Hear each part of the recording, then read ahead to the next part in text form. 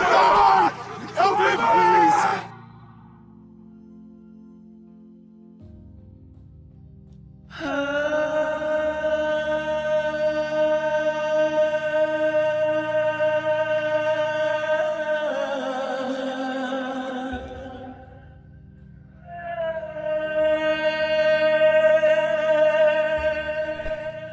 Apostle Peter, formerly known as Simon, led a life of insignificance and invisibility in this Roman territory by the Sea of Galilee, in the lively fishing village of Bethsaida, which was the connecting point of Jewish and Gentile territory. However, all that changed when he encountered a man whose message he would eventually devote his life to spreading around 30 CE.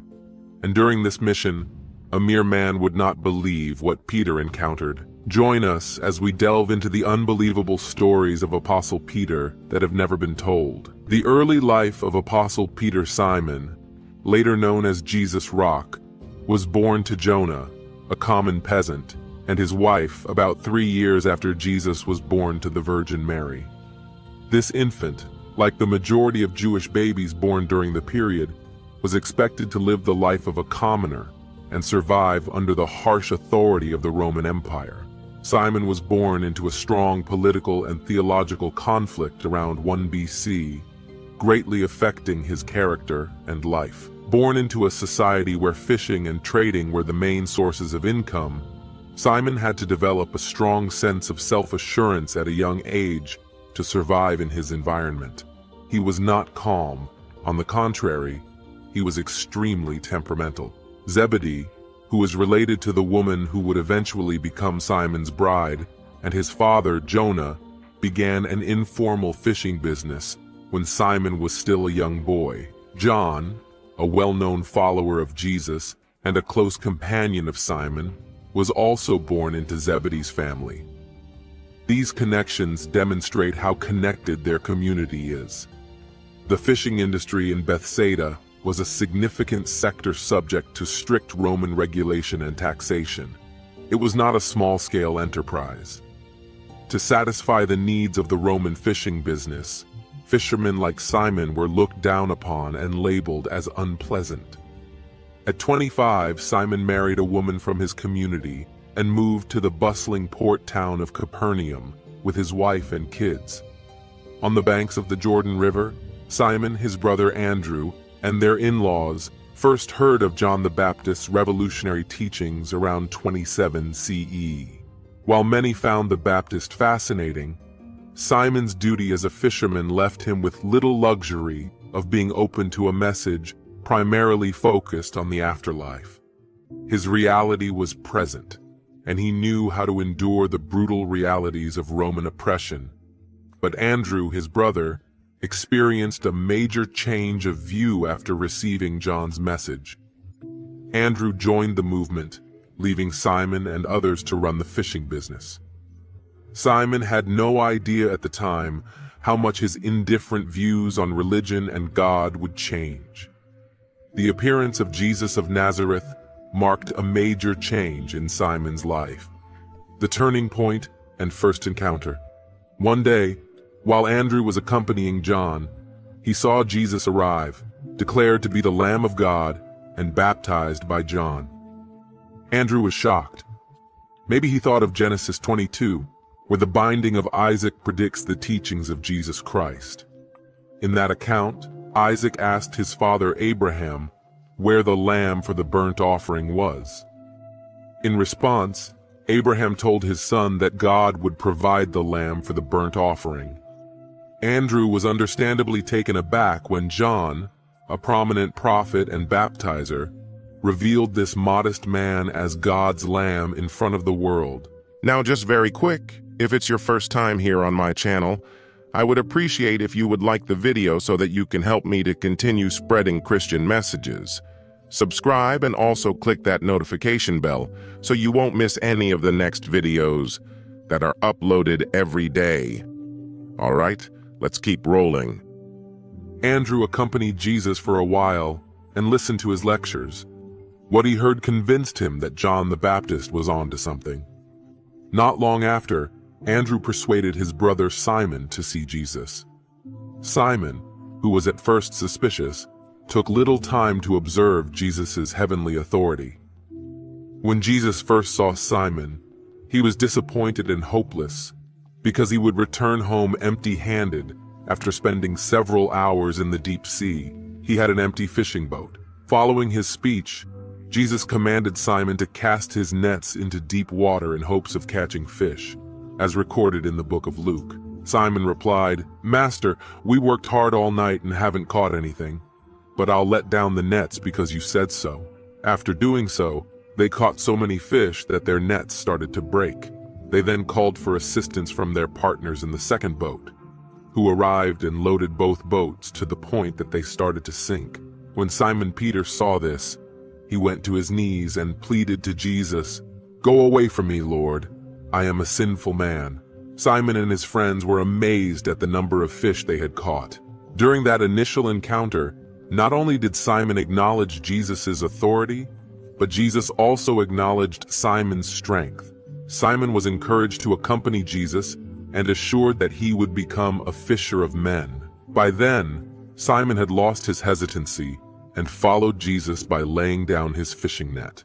Not long later, Jesus made a significant announcement regarding his vision for Simon. Why did Jesus rename Simon? Jesus questioned his disciples, "Who do people say the Son of Man is?" As he arrived at the Caesarea Philippi region. John the Baptist, Elijah, Jeremiah, or one of the prophets were the names that some mentioned in response. But what about you? "Who do you say I am?" he asked Simon. In response, Simon Peter said, "You are the Son of the living God, the Messiah." Simon, son of Jonah, you are blessed because you have received revelations from your heavenly Father, not from flesh and blood. You are Peter, and I will build my church on this rock, so that even Hades' gates cannot overrun it. I will also give you the keys to the kingdom of heaven.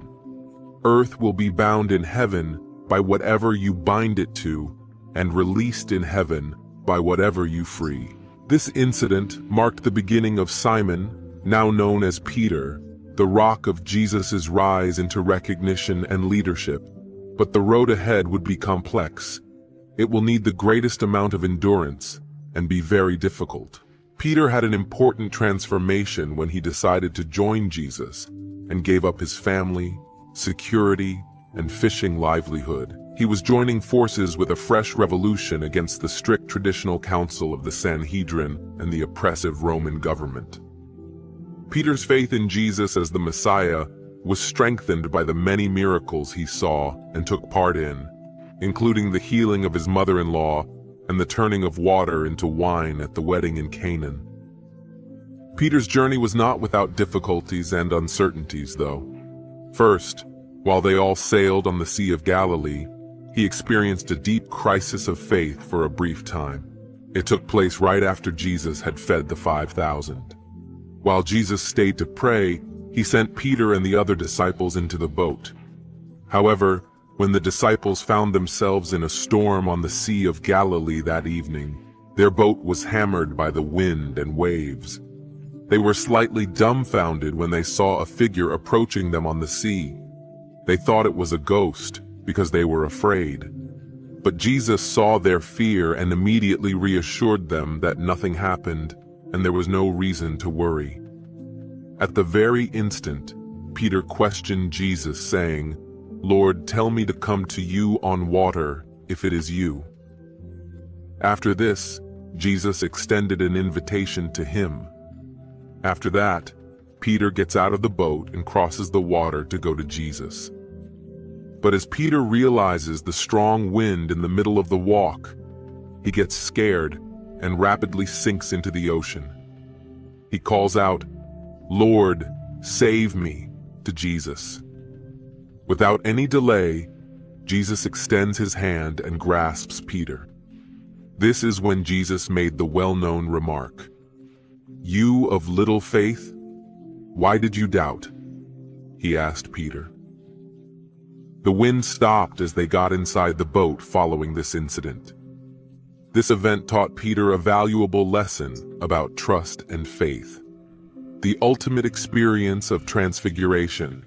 Peter's experience of the transfiguration during his time with Jesus also proved to be crucial. It occurred one day when Jesus led Peter, James, and John to a high mountain that historians have frequently identified as Mount Tabor.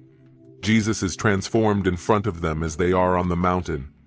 His garments became as bright as light, and his face glowed like the sun.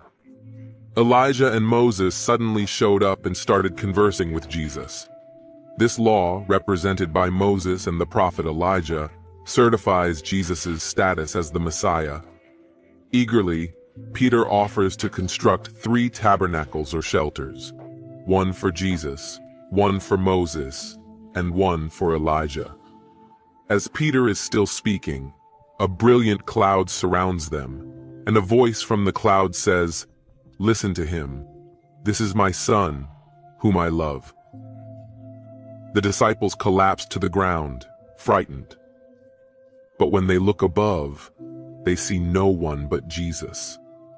He then tells them to keep silent and reveal what they have seen only after his resurrection. The instructions given are for different reasons. First, the reason may be that Jesus was not ready to break the news to his disciples because he had yet to finish his preparation plan for what would happen after the revelation was confirmed to them. Through his great experiences, though, Peter needed to be more fully aware of Jesus' role and mission. The death of Jesus Christ and post-resurrection. As his earthly mission draws to a conclusion, Jesus starts explaining to his followers why he must journey to Jerusalem, suffer greatly at the hands of the top priests, elders, and teachers of the law, and then be killed and risen from the dead on the 3rd day. Startled by this realization, Peter pulls Jesus aside and tells him, "Never, Lord, this shall never happen to you." Then Jesus turns to face Peter and says, "Get behind me, Satan. You are a stumbling block for me. You are thinking only of human concerns, not the concerns of God." It's crucial to remember that Jesus addressed the Spirit, encouraging Peter to utter those statements. Jesus is aware that Peter is not a devil. While Peter's statement was motivated by love and concern for Jesus, it was also a product of a misinterpretation of the purpose of Jesus' mission and the nature of his kingdom. Jesus' final supper with his 12 disciples was the summit of Peter's discipleship. Jesus declares that one of them is going to turn against him. As a result, the disciples began to feel uneasy and doubtful, and Peter was moved to declare his undying devotion to Jesus. Even if it meant dying, he vowed to Jesus that he would never betray or deny him. In response, Jesus tells Peter that he will deny knowing him 3 times before the rooster crows the following morning. Soon after, Jesus was arrested. As Jesus left the Last Supper to pray, he walked to the Garden of Gethsemane, where the incident occurred. Among the disciples, Judas Iscariot, the betrayer, presents himself with a cohort of soldiers and some of the Pharisees and chief priests' members to arrest Jesus. Once again, his impatience makes him crave the soldiers arresting Jesus. Therefore, Peter instantly draws the sword and cuts off the right ear of the high priest's servant, Malchus. Jesus rebukes Peter and tells him to sheathe his sword. Afterward, he said to him, "Everyone who wields a sword will be killed by it." Jesus heals the servant's ear upon this, manifesting his cast-iron commitment to non-violence and compassion in the face of betrayal and capture. That same evening, when Jesus was brought to where the chief priests lived to stand trial, Peter and the other disciples followed him at a distance. A servant girl approaches Peter in the high priest's courtyard and acknowledges him as a follower of Jesus. But Peter denies it, claiming, "I don't know him." This occurred twice more, and Peter responded similarly.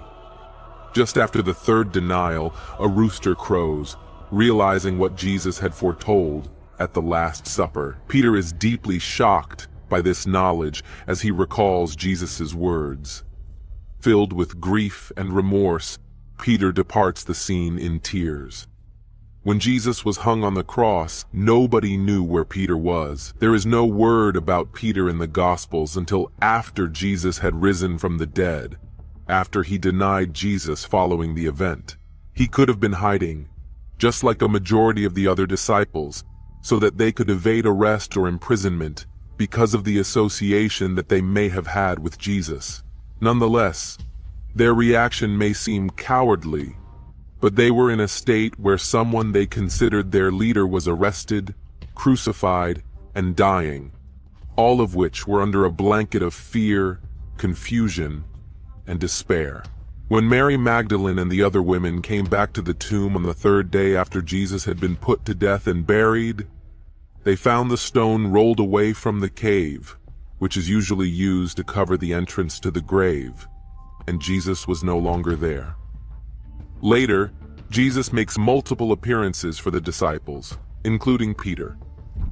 One particularly important meeting happened near the Sea of Galilee. After spending the night fishing, Peter and several other disciples returned empty-handed. When Jesus first appeared on the seashore at dawn, his disciples did not know who he was. Jesus then addressed them. They caught a lot of fish when he instructed them to cast their net on the right side of the boat. The minute John recognized Jesus, the disciples were in complete shock. He then told Peter, "It is the Lord," and Peter, in his typical rash manner, wrapped his outer garment around him and jumped into the water to swim to shore, while the others followed in the boat. Once on shore, they found Jesus with a fire of burning coals, fish, and bread. Following his invitation for them to bring some of the fish they had caught, Jesus offered them fish and bread to eat. This was one of the post-resurrection appearances where Jesus shared a meal with his followers. After they finished eating, Jesus had a serious discussion with Peter. He asked Peter 3 times, "Simon, son of Jonah, do you love me?" Each time Peter expressed his love, Jesus responded with the command, "Feed my lambs, care for my sheep, and feed my sheep." This discussion highlights the forgiveness and renewal of Peter the disciple, which in turn prepares him for church leadership in the early Christian church. 40 days after the rising of Jesus Christ, he showed himself to several of his disciples, particularly Peter. He did that during one of his visits, and gave them all his last instructions at once. He told them to wait in Jerusalem until they received the Holy Spirit. He also charged them with a duty to act as his witnesses in Jerusalem, all of Judea and Samaria, and to the end of the world. After giving the instructions, the disciples, including Peter, watched as Jesus went into heaven. While they were gazing upward, 2 angels clad in white arrived beside them and asked the men of Galilee why they stood there gazing up at the sky. "This same Jesus, who has been taken from you to heaven, will return like you saw him go." After that, as directed by Jesus, Peter left the Mount of Olives and returned to Jerusalem. Following Jesus ascending to heaven, Peter and the other disciples returned to Jerusalem and assembled in an upper room where they prayed and prepared for the arrival of the Holy Spirit, which would usher in his leadership of the early Christian church. They were united in prayer as they awaited the Holy Spirit. Not long after, a sound resembling the blowing of a violent wind came from heaven and filled the entire house. Then tongues of fire rested on each of them, and they were all filled with the Holy Spirit, allowing them to speak in different languages. Peter then rose in front of the gathered crowd and gave a powerful sermon in which he explained that what they were seeing was the fulfillment of God's prophecy and promise. He discussed Jesus' life, death, and resurrection, declaring him to be both Lord and Christ. On that day, around 3,000 people accepted his message and were baptized, which signified the beginning of the early Christian church. The whole story of Apostle Peter. Following Jesus ascending to heaven, Peter assumed the role of the early church's leader and caretaker following Jesus' ascension. Even though Peter had numerous stumbles after taking on leadership roles, he remained a model and unwavering in his devotion to sharing the good news of salvation, which was Jesus' assignment. One of Peter's first acts of leadership was to fill the post of Judas Iscariot, who committed suicide after publicly betraying Jesus Christ. Matthias was chosen as the 12th apostle by Peter in the lead role. Early in his ministry, Peter performed a miracle at the temple called Beautiful, which caught the attention of the Jewish leadership. Peter and John were on their way to the temple for prayer when they came across a man who had been lame since birth and was being carried to the temple gate called Beautiful, where he would beg every day. The man asked Peter and John for money when he saw the apostles. In response to him, Peter merely replied, "I cannot give you silver or gold, but I will give you all I have in the name of Jesus Christ of Nazareth. Get up and walk." Then Peter helped the man by taking him by hand. His ankles and feet strengthened immediately, so he could rise and walk. He joined them in the temple courts, walking, leaping, and thanking God. The commoners witnessing the miracle were astounded by it, and Peter started preaching about Jesus, the Son of God, who had risen from the dead on Solomon's porch. The captain of the temple guard, the Sadducees, and the priests were all greatly unsettled when they heard the teachings of Peter and John. Peter and John were caught and locked up till the next day because it was evening. The high priest brought Peter and John the following day to question them about what they had done. To be more precise, they were curious as to what name or power had allowed them to heal the disabled person. Filled with the Holy Spirit, Peter spoke confidently to the Sanhedrin, declaring that the healing was done in the name of Jesus Christ of Nazareth, whom they had crucified, but whom God had risen from the dead. Peter claimed that Jesus was the only source of salvation. This was the last thing the council wanted to hear, but the Sanhedrin, seeing the healed man as evidence of God's might in operation, could not say or do much in opposition. On the one hand, they were determined to stop the apostles' teaching from being heard, but at the same time, they could not go against the power of the miracle. In the end, they ordered these two to say nothing and teach nothing in Jesus' name. But Peter and John, on the other hand, insisted that God commanded them to obey him rather than man, and that they could not keep themselves from telling what they had experienced and learned. The Sanhedrin threatened them once more, but eventually decided not to punish them because of the many people who had seen the miracle. Therefore, they were freed. Among the 12 disciples, Peter was the one who led the church in running its governance, instruction, and decision-making. One such instance involved addressing Ananias and Sapphira. Ananias and Sapphira, a married couple, sold some property in the early Christian community. Instead of contributing the full sale price to the community, as was customary among the believers, they conspired to keep a portion of the money while claiming to donate the entire amount. Ananias delivered a share of the money to the apostles. However, inspired by heavenly understanding, Peter challenged Ananias about why he had lied to the Holy Spirit and pocketed some money. Peter clarified that although the property belonged to them, they were not obligated to sell it or give the money raised to charity. The deception was not directed at humanity, but at God. Ananias collapsed and died immediately after hearing Peter's comments. Unaware of her husband's fate, Sapphira entered about 3 hours later. Peter questioned her about the amount of money, offering her the opportunity to be truthful. However, she continued to tell the same lies. Peter then told her that she had tested the Lord's Spirit, that the men who had buried her husband were at the door, and that she too would be carried out. She immediately collapsed and died at his feet. She was buried with her husband. All who heard about these events, including the church, were frightened. Soon afterward, the Jewish authorities became more interested in Peter and the apostles. The high priest ordered Peter and the other apostles to be arrested because he was concerned about the apostles' increasing power. They were imprisoned and scheduled to stand trial. But during the night, a Lord's angel unlocked the jail's doors and instructed them to proceed to the temple courts to continue their teaching. The apostles followed instructions. When the high priest and his associates gathered the Sanhedrin and summoned the apostles from jail, they discovered they had disappeared.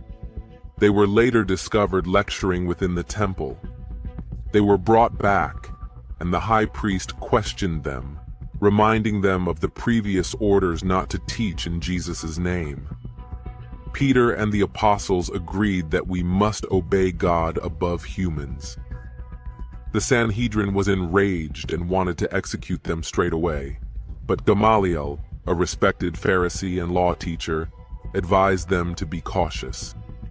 Gamaliel advised them to release the apostles, claiming that if their work was from God, it could not be stopped. The Sanhedrin followed Gamaliel's suggestion before the apostles were flogged. Following the flogging, they commanded them not to speak in the name of Jesus before releasing them. Peter and the apostles left the Sanhedrin happy, believing themselves worthy of suffering in Jesus' name. They proceeded to preach and teach the gospel of Jesus Christ. Shortly after, Peter had an unusual encounter with Simon, a sorcerer. Simon the careless sorcerer. Simon was a Samaritan sorcerer who impressed people with his magical abilities. After hearing Philip preach the gospel in Samaria, he converted to Christianity and was baptized. Simon followed Philip and observed the signs and wonders he did. When Peter and John landed in Samaria, they prayed for new Christians to receive the Holy Spirit. Immediately after, the Holy Spirit was given to the believers. Upon witnessing this, Simon made a financial offer to the apostles, requesting to purchase this ability to lay hands on others and receive the Holy Spirit. Taken aback, Peter harshly scolded Simon, telling him that his heart was not straight before God and that he could not buy God's gift with money. Peter's early work is significant, but needs to be better recorded. Although details are scarce, Peter continued to travel, preach, and spread the Christian faith.